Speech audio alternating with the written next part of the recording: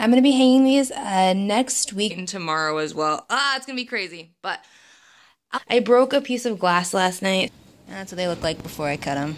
So this is probably my least favorite part of artwork.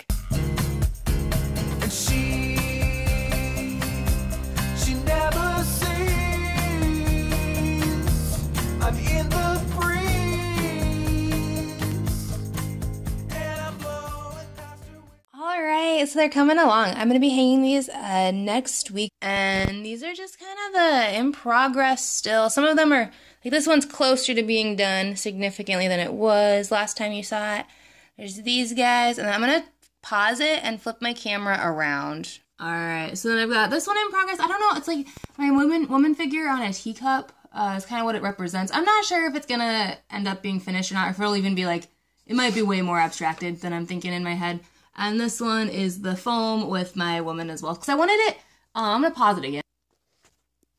But I wanted the whole body of work to tie together so that it's teacups, henna, women, figures, lotuses. So it's all the stuff I've been doing for a long time, but like in different ways. And the teacups and books, I guess, are new. And the collage, which are up there, those ones are new as well. So it's new and old stuff. I'm just kind of playing around and having fun, and I think I'm excited. I have to get it framed. I have like a week to get, well, you guys saw all my frames over there. I've got so much going on right now, it's ridiculous. But I have to get it all framed, and I want to get it scanned and photographed and get prints made so I can sell prints and then, not cups, cards as well. So I want to get all the stuff, like everything to go with it and start selling it all at once. But I'll hang it up next week, and I'll start promoting it then, and then like it'll be online soon after. I'm thinking online by April-ish, end of March. I'm not sure on the exact date, but it will be around, and if you're in the Tri-Cities, you can go check it out before that. So, cool. Thanks, guys. See y'all later. Here are my paintings for the show. This one is kind of blurry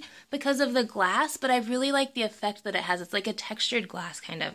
So we'll see if I stick with that. But most of them are framed and ready. So this is probably my least favorite part of artwork. Wiring and finding frames, and I can't talk now. I broke a glass yesterday, so I have to go replace that and like redo that frame and everything. But yeah, you can see how I actually wire it in my like wiring the And Yet Conf video. I'll put a link below or put the name of the video up somewhere. But yeah, so I'm almost done. It's getting ready. I still have to finish that painting, and I don't know what to do with it. I don't know how to finish it. Oh my gosh, and I'm hanging tonight. So I'm getting back to work.